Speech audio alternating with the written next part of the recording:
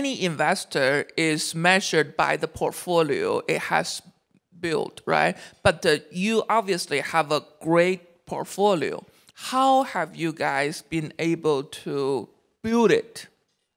What's the unique way of doing that? I think it's largely our unique worldview.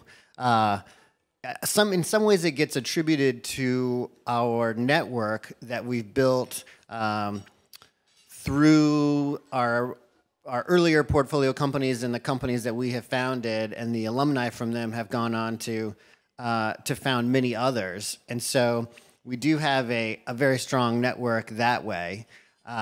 But I think at the end of the day, when we actually make decisions, to have a really good portfolio, you have to first have the deal flow. You have to see the deals. You have to be able to get into the deals. And you have to choose the right ones. And so you kind of have to get all three parts of those to work. And so having the right network is pretty good for being able to see everything. And then our reputation as being very founder-friendly. So the reason why we named ourselves Founders Fund is because we truly believe we want to support the best entrepreneurs. So I love that. I'm a founder, so I love founder-friendly investor. Yeah, and you've held on to your company for I'll remember that. Next years, time when right? I need to raise my next round, I'll go for you. Yeah, so in our history, we've never fired a founder or a CEO.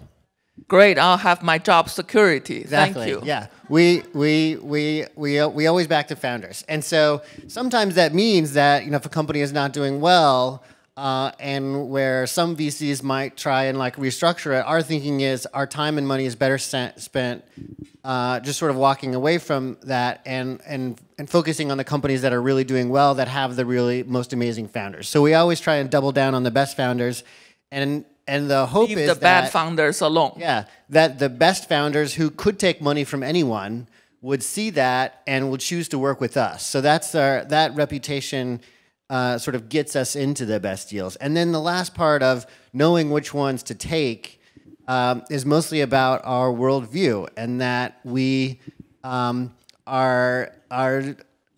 not mimetic investors. We don't go with the crowd. We also don't go against the crowd just to be contrarian for its own sake.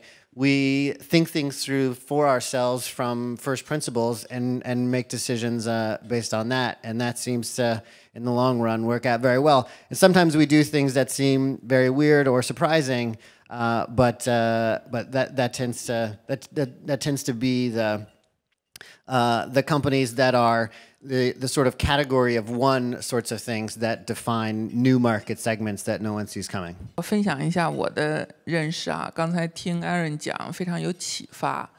一个就是说呢，一个真正的牛的基金啊，它其实并不是营销如何。这让我想到这个中国很多市场之上来讲啊，娱乐性很强，作秀的成分很强。我觉得我非常同意。其实要看真正这个投资组合怎么样，实打实的成绩，这是一个。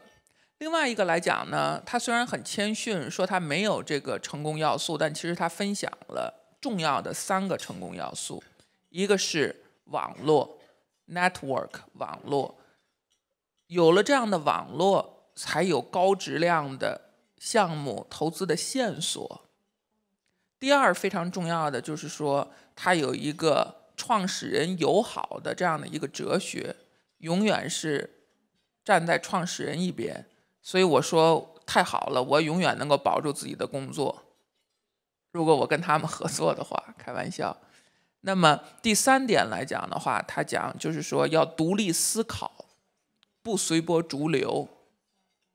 其他人说是这样，一大群人说是这样，整个市场说是这样，他们如果觉得不是这样，那他们就不会跟市场一样做。但是他们也并不刻意的就去一定不和市场一样，只要他们做出了自己独立的决定，那么就去有相应的这样的这种行动。这是我的这样的一个理解，我觉得是很有启发的。